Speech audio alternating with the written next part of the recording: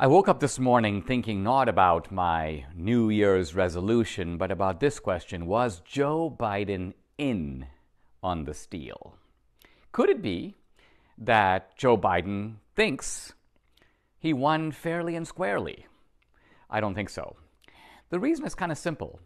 If a guy wins a race fair and square and the other guy says that there was cheating, you didn't start on the same line and so on, the clock was faulty, the guy who wins has every interest in saying, wait a minute, let's go back to the videotape, let's check out the clock. So Biden would be in the front screaming for the signature audits to be done, for the machines to be examined. Why? To confirm and validate his decisive victory, but he's doing none of that. A second possibility is that Joe Biden is too out of it to have been in on it. That Joe Biden ultimately is too much in a daze. Think of, the speech where Jill Biden was speaking and Joe Biden was wandering around like sort of some guy in a madhouse. And clearly there's an element of him that isn't all there. But on the other hand, we have to remember that Joe Biden is a confirmed and proven crook.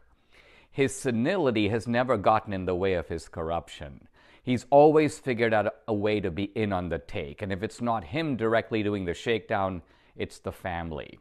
So for this reason, I believe that this is a sort of corrupt mafia boss, and there was no reason for the people who organized the heist, even if Joe Biden wasn't the organizer, to have brought the mafia boss in on it, and so that he knew about it. Now, how do we know that he knew about it? At my wife Debbie's instigation, I went back and watched Joe Biden's speech on election night. Now remember, on election night, Trump was leading in all the key and decisive states, and leading by large numbers, 600,000 votes in Pennsylvania, for example. And yet, if you watch Joe Biden, you notice something very interesting. Watch. We knew this was going to go long, but who knew we're going to go into maybe tomorrow morning, maybe even longer. But look, we feel good about where we are. We really do. I'm here to tell you tonight, we believe we're on track to win this election. Yes. We knew because of the unprecedented early vote and the mail-in vote that it was going to take a while. We're going to have to be patient until the hard work of tallying the votes is finished. And it ain't over till every vote is counted, every ballot is counted. Now, doesn't Joe Biden seem eerily cocky on election night? Doesn't it seem like he kind of knows what's up? Anyone who is trailing in all these states is not going to say, hey, I got this figured out. We're going to win. We're going to win. No.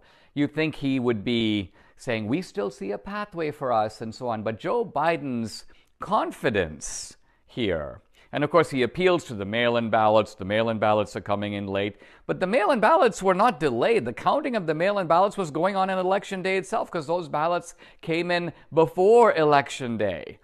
And so Joe Biden had no basis for automatically assuming that all those ballots were going to fall his way, or that the late counting would somehow automatically put him on top. Yet he seems to know something that the rest of us didn't. And that something was that there was a major heist underway.